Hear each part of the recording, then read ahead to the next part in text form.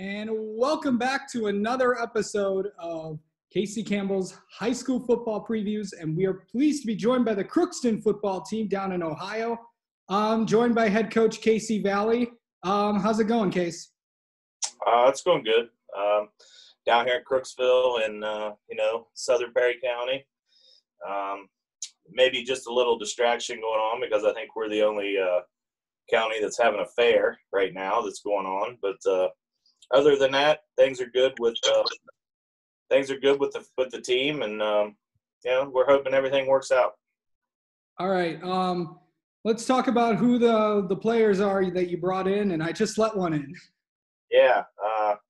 Lane just came in. Lane's a senior this year, offensive lineman, defensive lineman.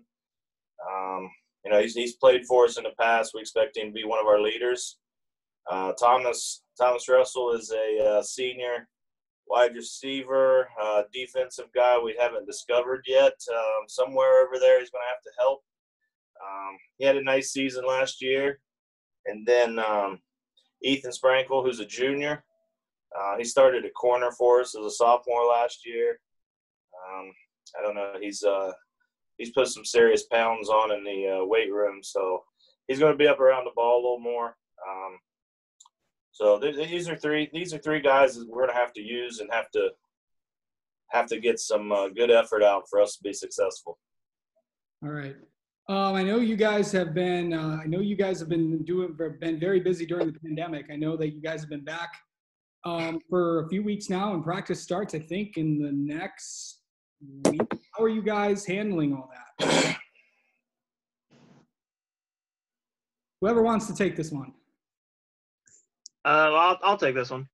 It's been kind of crazy. It's been kind of wild because we're not used to that. We're not used to the whole pandemic thing, being shut out of school, being away from our team members and away from lifting. So it put a dent in our progress there for a minute, but we did a pretty good job of working at home and sending workouts into coaches to stay on top of our game and at least help from declining and at least just maintaining where we were at. And Lane, I know you're a senior on this team this year. What has this process been like for you as you get prepared for your senior year? It's been pretty hard with this whole quarantine, but I've been working out, running, getting into football, and pretty good overall. Yeah. And Ethan, I know you've got some time at corner this year as a junior. How have you prepared for this season, knowing that you can't really meet up with any of your teammates? I've been just lifting at my place just as much as I can and going out and doing footwork drills and playing passing the yard with my dad and stuff just to stay active and try to keep up with just my progress. Yeah. Coach, I know it starts in a few weeks. I know with football starting on August 1st. What has it been like, and what are the precautions that you guys have taken as workouts begin and possibly full team practices begin as we get set and get ready for the season? I mean, like Thomas said, we haven't had anything. Nobody in the world's ever had to do something like this. These guys, though, I mean, I'll say they've been amazing. We were one of the first teams in the state to sell the mask. Our guy got right on us. So, we took precaution, safe face. They hooked us up. We didn't know, how the mask would sell. Boom, they sold like that. Before you know it, we had 1,000. But our first was safety for our kids. So that was my first thing. We got 40 kids. We have, 7, 8 coaches. We got a junior high program. Let's make sure these kids get masks on them because we're going to need them. That was in March. And, we wear them, but it's hard sometimes in the weight room to wear them when you're outside running sprints, stuff like that. We don't do that, but when we need to wear them, we wear them. And when they come into school, there's a whole table set up, with sanitizer, stuff that we've never thought about. Everybody's got to get temperature. the weight room, every time that, you know, we lift in groups, and every time that group leaves, the weights get wiped down. I mean, we're doing everything that they ask us to do, and I mean, it's really been good. You know, some of it's hard. You got to tell kids to bring their own water, their own Gatorade. You know, there's no water fountains at school, no locker rooms you can use. But I mean, these guys have been great, and you know, we're supposed to have a 7-on-7 this Saturday. Like 4 teams, one coming from out of state. It's all been canceled. We're still going to 7-on-7, and you know, we'll have some parents in the crowd, and you know, it'll be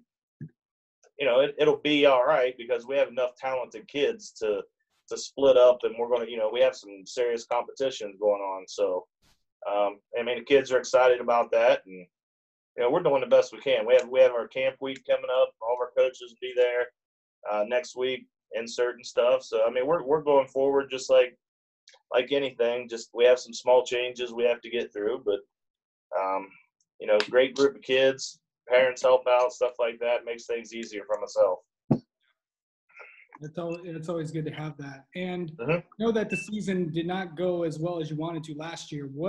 With everything going on with the pandemic, what is this season going to be like if it happens? Well, there's you know, we've had discussion. You know, I did an interview right when the pandemic come down, and you know, Crooksville is the definite smallest school in a huge league. The MVL is a pretty daggone good league. And, you know, last year there was a lot of buildup. You know, we had a lot of seniors that these guys have played with.